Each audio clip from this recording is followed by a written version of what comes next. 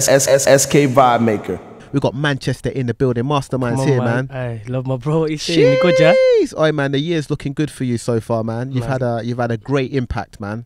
How are you feeling about the way that you've had the impact this year so far? Feeling good still, man. So it's going good right now, man.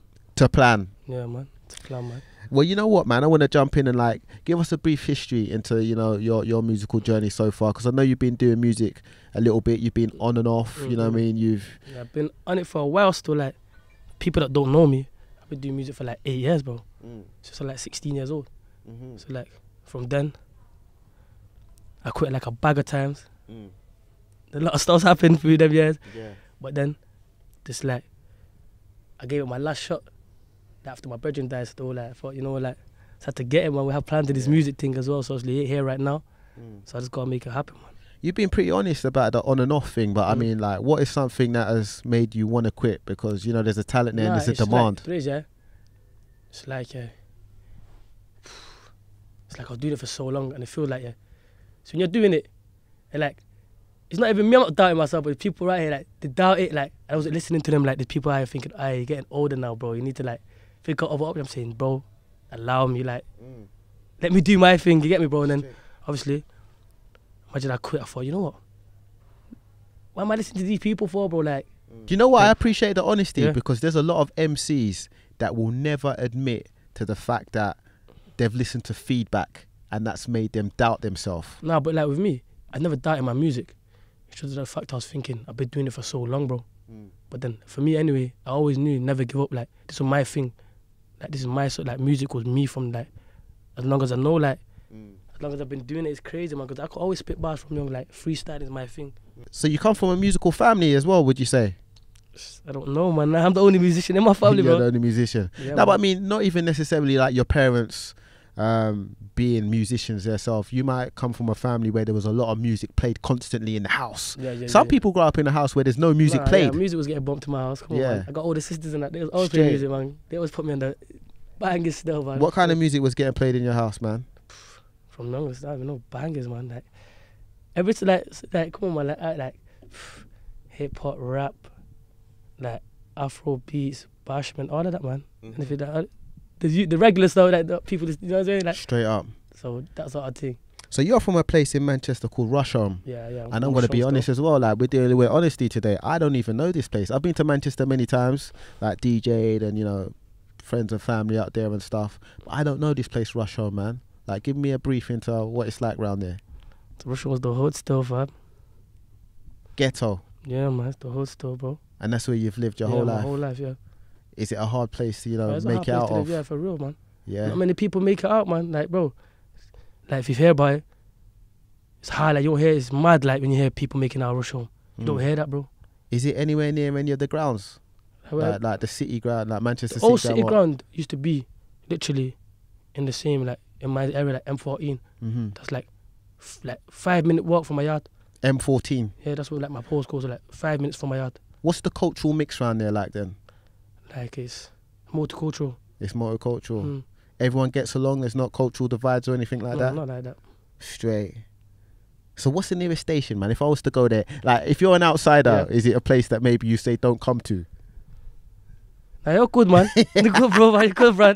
No, because there's certain ends, you know, like I feel like I'm from Tottenham, innit? North London. It's calmed down a lot. There was a time when you say, listen, if you're an outsider, don't come to those ends, man. So Rusholme's not like that anymore. Hey, Jason. Not anymore. Get yourself a food right there. What's the food spot right there that you'd recommend, man? Bro, I like Somali food. I can't even lie, fam. Somali food only, really? Paris and Hilly, bro. Jeez! Tell them about it. I know about that, man. You gotta get wood that, man. Trust me, man. Because that was a conversation I kind of wanted to talk to you about. You got mixed heritage as well, like Somali and Yemen, right? And Welsh, though. And Welsh. I mean, how was that growing up, man? Because, you know, the cultural, when you come from mixed heritage, it can be a landmine to get through, man. Like, where do you find that you relate to the most? Your Yemen side, your Somali side, like your Welsh side? My Somali side, but me, I just try and get in touch with all my, like, all my nationalities. I just try and get in touch with all that, man. Just try and... Is your mum the Somalian, right?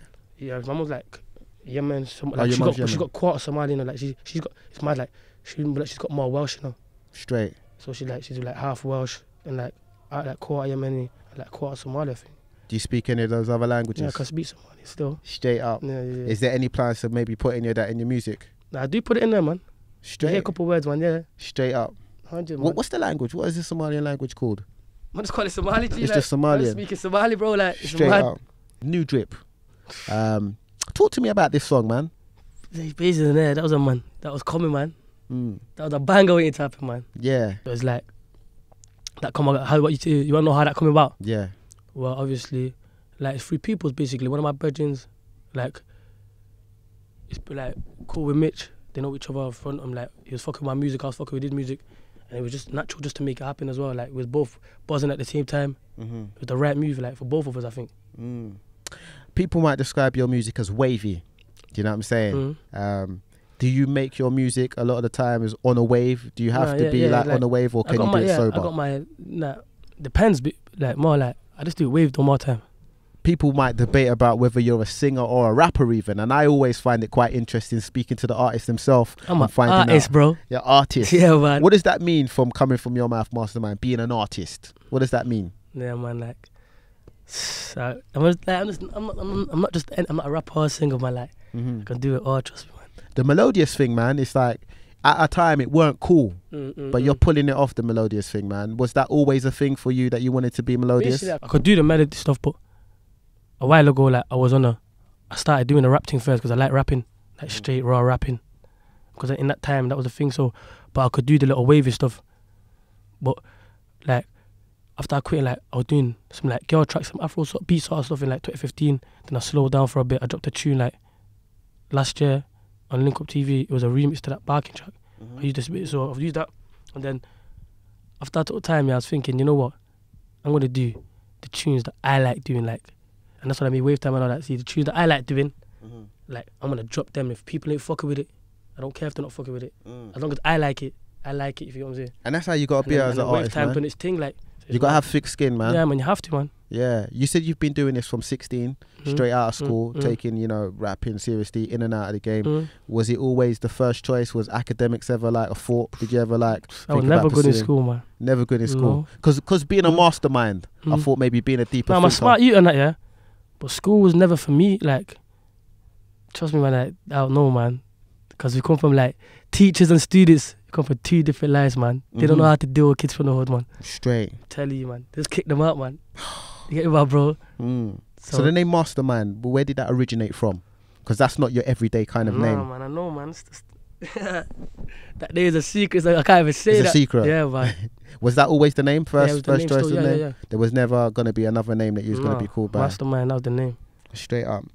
I remember like trying to rap at one point and trying to do the melodious thing and realising it's not easy. And there's a lot of artists that, you know, struggle to do the melodious thing. How long did it take for you to sort of... Straight away. Hey, you got it straight away, yeah? Bro, when I wave time, I bought the studio for like 2 hours. I just thought, I'm just going to go in there for 2 hours. This one I'm coming back to drink my juice, shit them lights up, put them headphones in, and then the madness happened, didn't it? It came straight away like that? Like, I just like freestyling because I think it's more natural, man. Like, see, when you're writing, like you're telling a story or writing a film or something, like, bro, I'm trying to keep it as real as it is. So when I say it off the top, I know I'm talking about shit that I've been through, what people are going through, and like life in general, like everything's real, authentic. When you're writing it, sometimes I feel like you're adding like people, like, it's like you're trying to make it, it's weird, man, for me, like, because I used to write, but I thought, it's not even like, I just rather do the freestyle thing. So with the head top freestyle thing, is it literally in the booth and you're just like going straight off? Like, do you do the verse like 1 or 2 times? Nah, see, the hook comes in my head. Like, I'll be thinking, I'll just be there, it'll just come, like, play the beat and start rapping it. My head will just come in, no writing.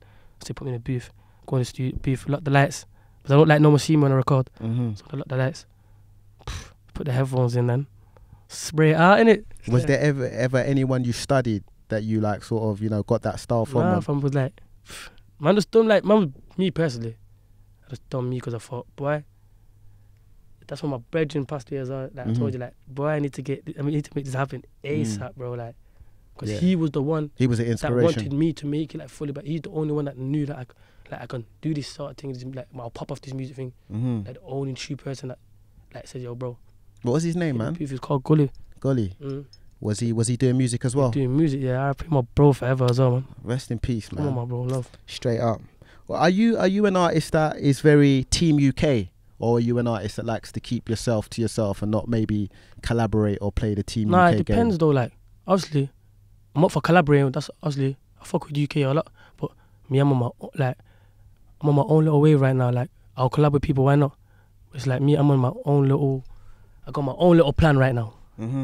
Got my own little movement, man. Hungry and humble, man. Straight up. Yeah, man. Sounds good.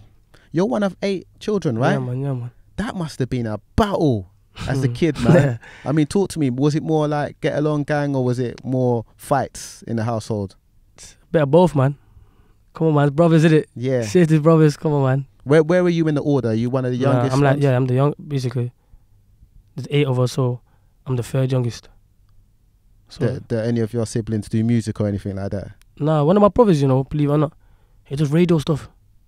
He's doing a lot of radio stuff still. Straight up. I don't know what he does. I don't really chat. We don't really see each other like that, but he's doing his thing still. All grew up in the same household together? Yeah. Straight up, man. Were there many Manchester artists that were like inspiring you before, or like, because there hasn't been a huge conveyor belt of rappers coming out of Manchester? Before I was doing music, I was running wild, so I wasn't really listening to YouTube. Like, I didn't have no phone that I would be like, well, I was just moving mad, so You weren't listening I wasn't really. The only thing I was doing, the man will tell you, I'll be on a block playing beats. Am I lying? The only thing I'm playing is beats. I want to listen to myself rapping. So the music is very much therapeutic for you, and the music has helped put you on the straight and narrow, would you say? Yeah, 100%. If you weren't doing music, you would be doing something way different. Yeah, for real, yeah, 100%. So obviously this has helped me a lot, this music thing. Yeah, straight up. Would you encourage maybe a lot more people from your ends to be doing music? Yeah, 100. If you can do this music thing, I'm telling you, get in it 100%. Yeah. You want to be out here on the roads, bro. I think sometimes people look at the music thing as something harder to get into than what it is. Like your entry point into the game, making it from, you know, being an independent artist to getting signed. How would you kind of explain that journey? Was it hard? No, it's hard because obviously when you're coming from Manchester as well, like I was doing tunes and I'd be getting like 4,000 views, and like I got a track, I was deep in it, a track like 7 years ago, so like 6,000 views, bro. Come from Manchester, imagine now, like, and I'm getting like a million views in like 14 days now, 2 weeks. The difference is mad, because I like to say never give up, man, because like you just gotta put in the work. Anything you do, bro, you can't give up, G, because anytime it could be your, like, it could be you. Trust me, man. Can you remember, like, sort of say from those 6,000 views to like the views increasing a lot of streams at the moment, a lot more views? When was the point that you felt like things started changing? It's mad, like, I don't know, man, like it's mad, because the craziest thing is one of my brothers here right now, he's in jail at the time of me wave time. He would tell you, like, no cap, bro. When I made that tune, I told my man, bro, when you're home, bro, no more roads, you know, bro. Like, no more roads, like, we're doing this music thing now, you know. He didn't believe me at the start. Come home. And then obviously, like things change. Things change, man, because he come home, like, a month after wave time, like, a month and a half after wave time dropped. So he was home and everything started slow. Popping. Yeah, for real. And then obviously he's seen that this music thing's real, and he does music himself, so I'm trying to get him on this music thing now. Because if I can do it, trust me, it's hard as well, man. You can do it, man. I don't think it can be taken for granted, the freestyling thing, man. That is something that not a lot of artists can get with. How did you develop the freestyling? Basically, I was homeless at the time, innit? So I was flying everywhere, like, in and out of cars, in and out of my sofa, surfing everywhere, like, man. I'm not just like where I've got no stable place to stay, so I'm always on the move, and these times I wasn't going studio and whatnot. I wasn't writing, I didn't have time to write, so what I used to do was, I'm in the car or something, I'll play beats, I didn't have a phone. Start vibing, like, start rapping, and then from then I'm clocking that. Bro, why do I need to write for? I sound better like this, it's mad, like, it's crazy, man. There's some struggles there, man, the homeless thing you just touched on, man. Come on, man. Hey, the struggles make you or break you, bro. Of course, man. Trust me, man. Definitely. I mean, without, you know, getting too intrusive into it, man, if you could just share with, like, what led to you being homeless, man? Like, madness is the best shit, man. Aye, not even that, man. I just got kicked out of my yard. Best shit, man. Just peak it still. And, you know, how did you make it back from that? Because that could be a hole that you find yourself in and you can't get out of, man. Stuff like God cheated. Trust me, bro, man. Straight up. That's a lot though, man, to get back from that, man. That's major props. And being here now, signed to a label, everyone sort of taking note of you, paying attention to you, you know, mentioning your name, playing your music and stuff. That's a comeback, man. No, come on, man. Straight up. What's some of your ambitions as an artist? Just keep going, I don't know, man, to just keep getting better and keep improving. Like, I want to keep being bigger and better than I am. Every time. Like, every time I drop something, it has to be better. I have to be better. Like, there's no, like, the only way is up right now. Like, no coming down, I ain't stopping, man. That's why I say hungry and humble. That's my slogan, because I'm hungry now. Because when you're at the bottom, fam, you're hungry. So you gotta get it. So like, where I was putting in the work, but when like now the music's going alright, you gotta stay humble. Because as soon as people get it, they get gassed. They lose it. They lose their head, fam. Why? Because there was gas. So you just gotta stay humble, man. And trust me, man. If you're humble with it, it take you far. Take you far, cause bro. The sound that you've got, like, it makes me think that you've got a lot of ambitions to do international things and maybe go to America. Is that something that's at the forefront? Yeah, you know, man. Taking it to America. I'm not trying to be no small time. I'm trying to go. Like, I'm global, man. Yeah, interesting, man. Because not a lot of artists want to keep it very local. No, man. I do. This is my life, like, bro. Like, this is me, like, music. This is my thing, so where, bro. I treat this as this is work, and only I'm gonna get me where I want to be. You know what I'm saying? Like, so, bro. Straight up. I'm trying to go global, man. Wave Time 2. You got Nafe Smallz and you got Chip on that. How did you connect with those and get them lot on Wave Time 2? I met Nafe a while ago, and it's like a long time, like a while ago still, and then obviously we linked up at a show.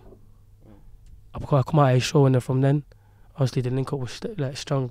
He's my guy still, and then I linked Chip in IP4, but Chip was already fucking with the tune. When we linked up, it was like he was fucking with it heavy. So from then we speaking about the remix and whatnot, and then it happened, man. So give us a definitive explanation of what Wave Time is, man, just in case, you know, someone's mistaken what it is. So Wave Time, yeah, it's a track where you need to take in every single word. A lot of people, they like the track. Some people don't even know what I'm saying, but for me, take it in and you'll know exactly, like. Is that part of the mystery as well? Because, you know, some people might compare you slightly. I don't know if you appreciate this this comparison, but people might say there's elements of you that are similar to Young Thug. And like when it comes to Young Thug, you have to decipher what you're saying, because there's like the auto-tuney, there's the melodious stuff. Is that something that you might do on purpose? Nah, but with me, before that, like when I did Wave Time, I could actually hear every single word that I'm saying. But I hear what you're saying, because even like someone will be like, yo, bro, you need to do that again, because I can't hear you, but I'm saying, bro, I can actually hear every word. It's mad, like, that's why if I can hear it and I like it, I'll just say leave it like that. And then from then, obviously, people can, that is mad. Is there much of a side of you that wants to make sure people know that you're British and preserving the Britishness, or do you not care about that? No, come on, man. They got to know from England or Manchester. They got to know that. I mean, some artists don't care. You know what I'm saying? They don't care. They got to know I'm a UK artist, so let people know that. The future's onwards and upwards for you, man. It's definitely looking brighter. SK Vibemaker.